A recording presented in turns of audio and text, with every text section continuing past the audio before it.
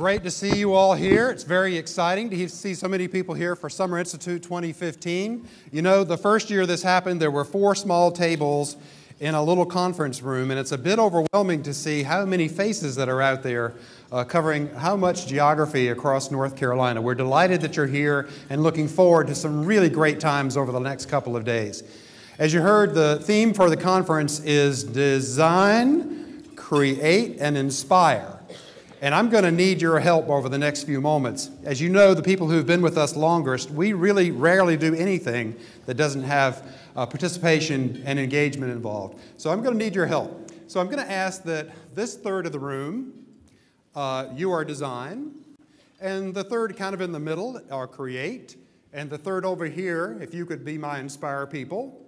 And so let's give it kind of a rehearsal quickly.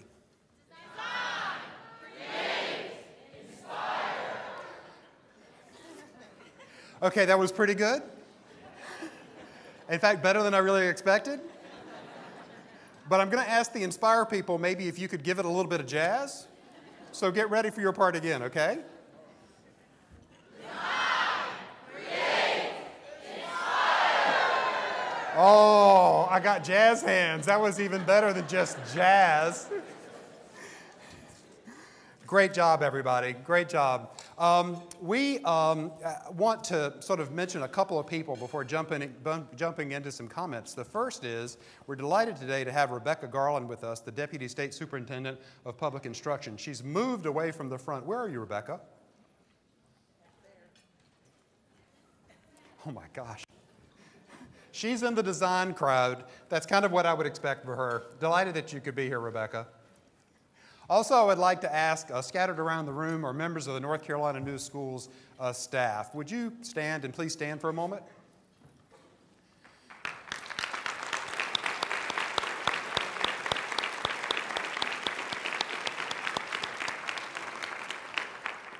So eyeball these folks and get to know their faces because they have one purpose during our time together, is to serve you, to help you meet your needs and solve your problems. And if there's anything that they can do during the time that you're here, please let them know, please let me know. We all live in service to those of you who work in schools and in districts.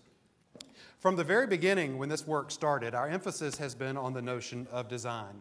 Early on, we talked about design principles, and we talked about aligned instructional systems or common instructional framework. We talked about, even in some of our partners, the development of the engineering design process. It's kind of a fundamental part of our relationship.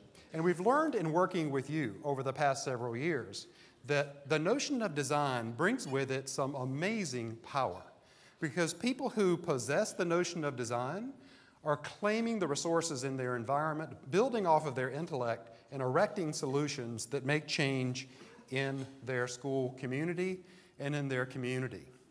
Generally, designers are people who shape and influence the world, and they determine the kind of world that we will be living in going forward. And I'm noticing that I have a dead clicker. Great. During the time here at Summer Institute, you're supposed to...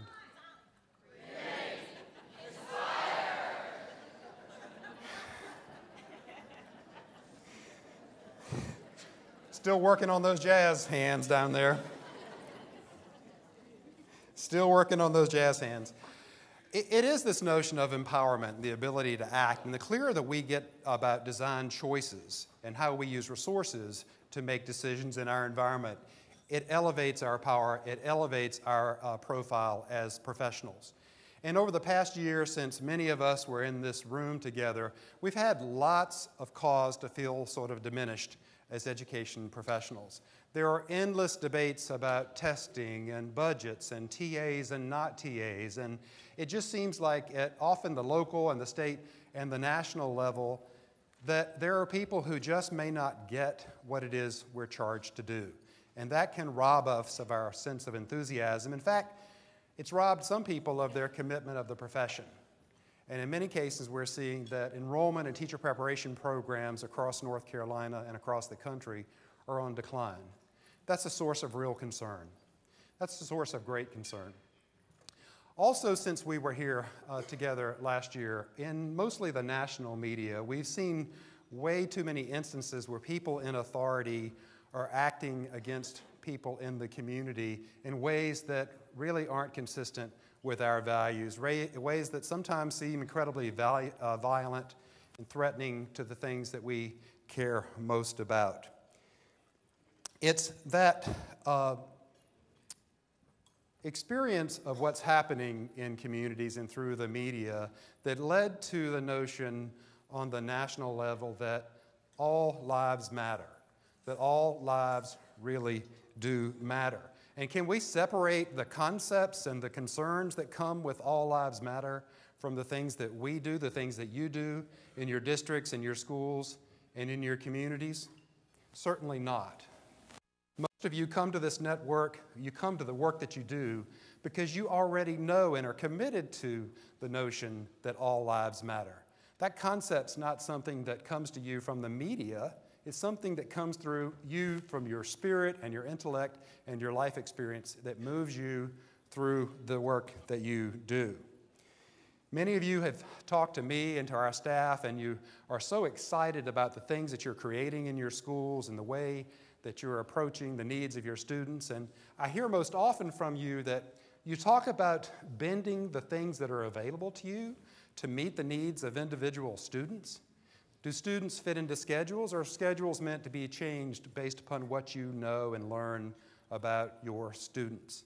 Despite the realities of your community or even the realities of state politics, ways that you assert yourself in the work that you're doing to create a different kind of reality and a different kind of reality outcome for all children. If we truly mean that all means all, we are called upon to act.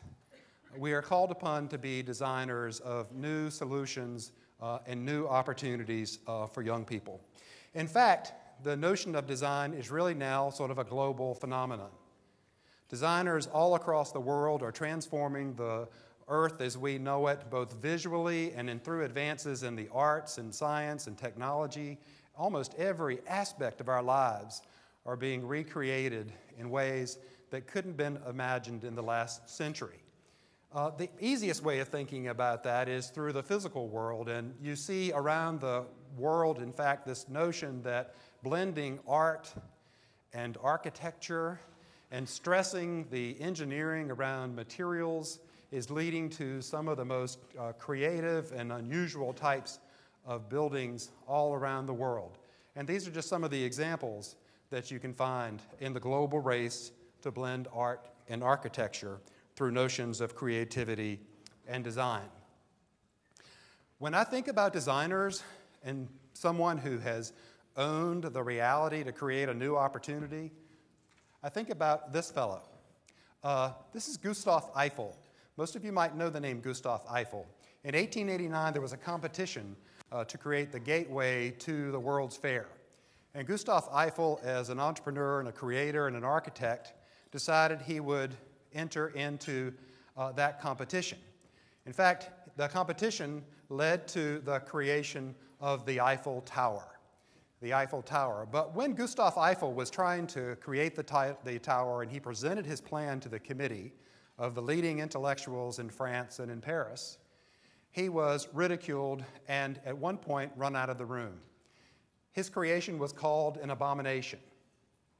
They said the elevators wouldn't work because they had to operate on a slant, that the industrial design was an affront to the sensibilities of the Parisians and of the French.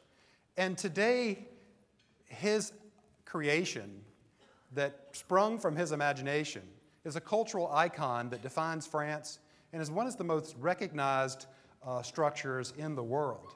And some say it is the focal point for the city of love. The important thing was that Eiffel persisted in the presentation and the realization of his vision. And the only way he was able to get the tower through was to say to the committee, I'll tear it down after a few years, and it'll disappear. But for now, for the World's Fair, we'll enjoy this beautiful structure. I share this example because designers take on a certain amount of heat and friction while they're trying to move from image to reality. And that the price people pay as designers and creators who can lead to a more imaginative experience in the world often pay an extraordinary price. We see the success, not the sacrifice. We often see the final product, not the journey. And the same can be said for most of you and the work that you're creating in your communities. It doesn't come, especially with some of the new innovations that are being designed in partnership with business and industry and higher education, it doesn't come without some sweat equity. And on the front end, I was just talking to our colleagues at UNC Charlotte, the new school there. It doesn't really come without having to overcome resistance and inertia and those who might question our motivation or the practical realities of the vision that we have. So the question I have for today is, how do we gain strength in persisting when the inevitable opposition comes to creating new experiences in education?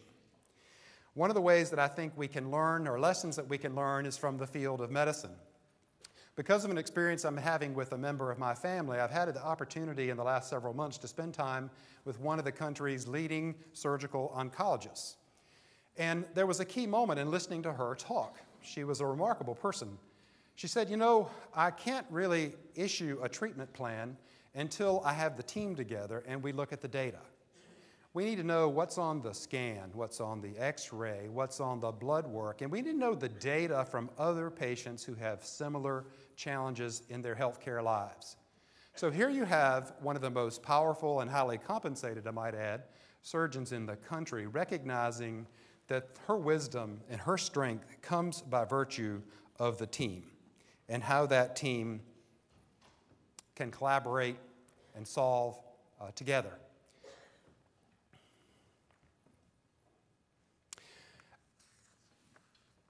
One of the other reasons I like thinking about healthcare and that notion of collaboration is the failure rate that exists in healthcare.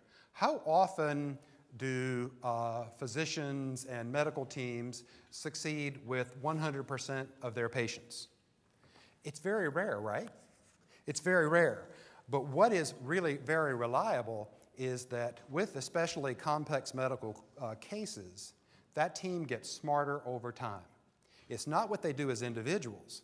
It's how they have a common language, a common set of expectations, and a common communication and support system so that as the most difficult cases come through, and that hardship, by the way, might be complicated by issues of income and social status and support, in addition to the actual health issue that promoted them to move into seeking health care, very, very complex circumstances. So it's the wisdom that comes out of that. It's the recognition that healthcare professionals grow smarter over time by seeking to individualize care to meet the needs of all of their patients, not some of their patients. Here today, with the beginning of Summer Institute,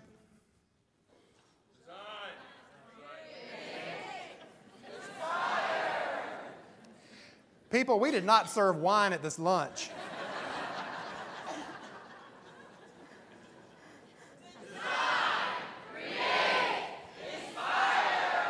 Love you guys. Just love you guys. The question behind all of this is, how do we collaborate to get smarter?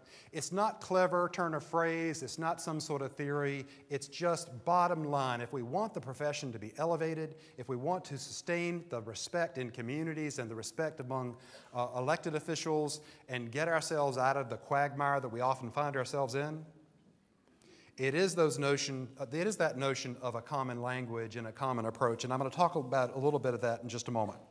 At North Carolina New Schools this year, we have a series of new developments that I want to talk about before turning the program over to our keynote speaker. We are also in the process of redesigning and thinking about our work in new and different ways. One of the first things I want to mention is that we're improving our supports for you, and I had the staff stand in part so that you could recognize the people that you can speak to about ways we can continue to improve our work. If we're not being responsive to your needs, then we're not getting it. And it's your job to help us to set a higher and higher bar. Otherwise, why would we spend time together? Why would you do this? Except for maybe the wonderful air conditioning. We value the air conditioning. This year, we are launching a new organization called Breakthrough Learning. And this is the first public announcement of that. We wanted to make this announcement with you because you are our professional family. Breakthrough Learning is in part a recognition that we've grown so much and that our relationships now extend outside of North Carolina. So principally, our partners and colleagues outside of North Carolina will know us as Breakthrough Learning. Here in the state will, for the time being, be known as we have been known as North Carolina New Schools. So this is a very big step and a milestone for our organization. We wanted you to know this first before it's released to the broader public. A part of the transition to Breakthrough Learning, as I said, is recognizing those new colleagues and partners who have joined us from other states, and they are here with us today. I would like to ask if they would please stand our partners in from Mississippi, South Carolina, Illinois, and Indiana. Please stand, you all.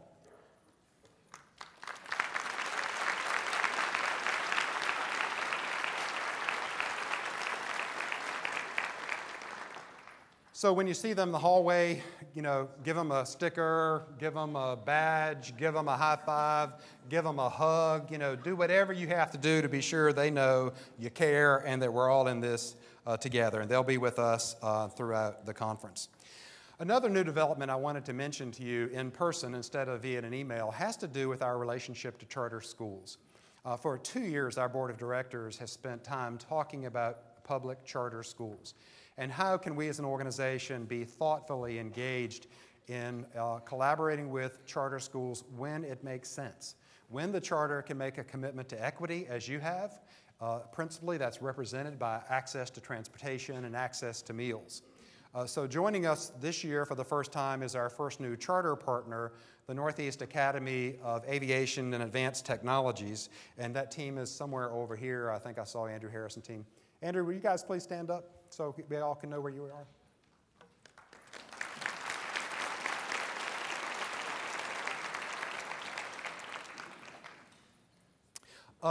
They're on the campus of Elizabeth City State University in northeastern North Carolina, one of the poorest communities in our state.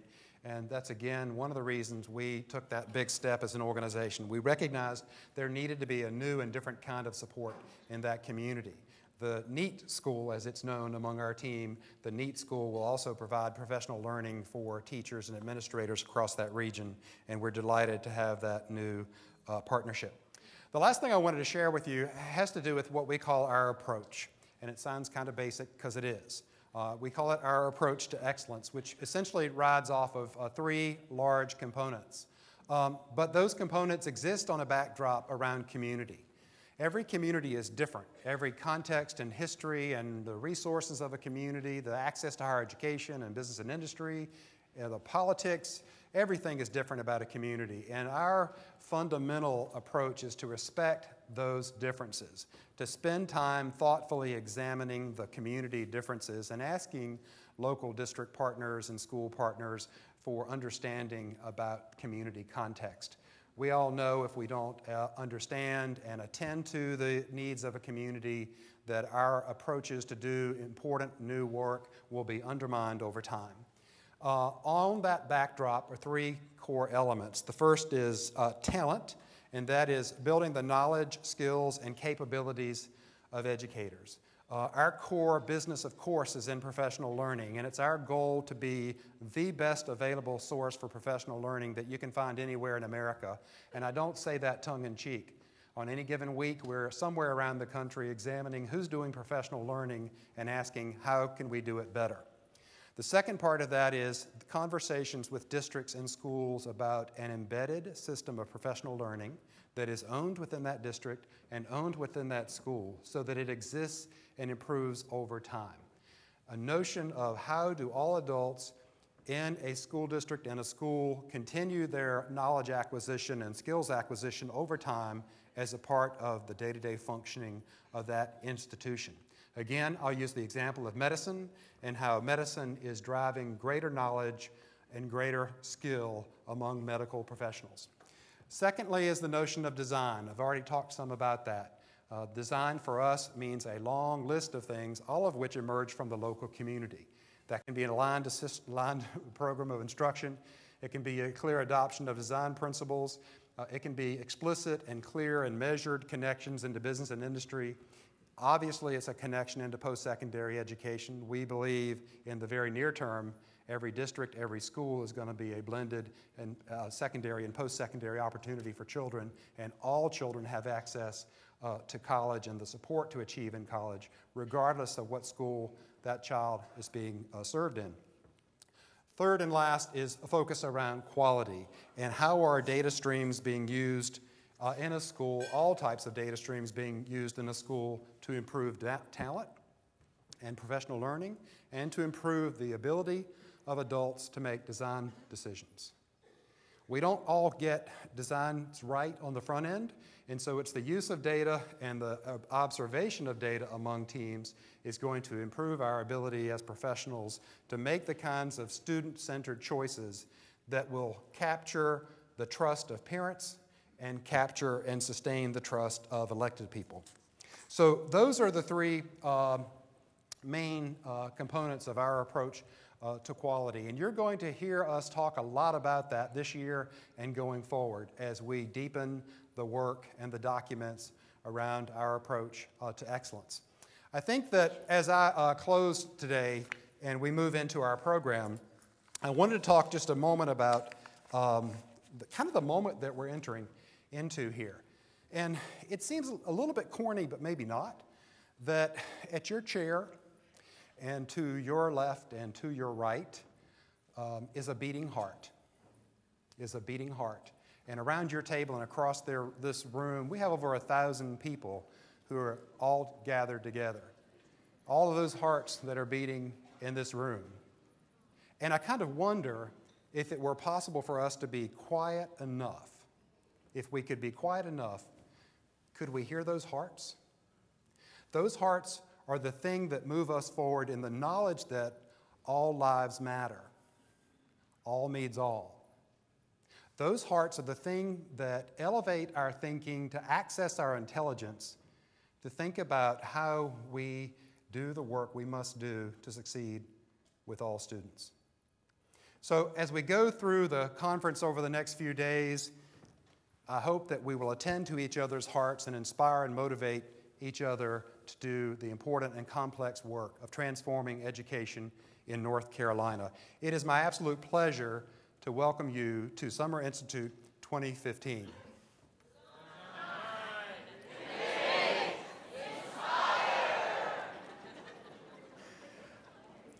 Did I catch you off guard? Yes. Were you sleeping? No. Do you want to try again? Yes. Oh, thank you.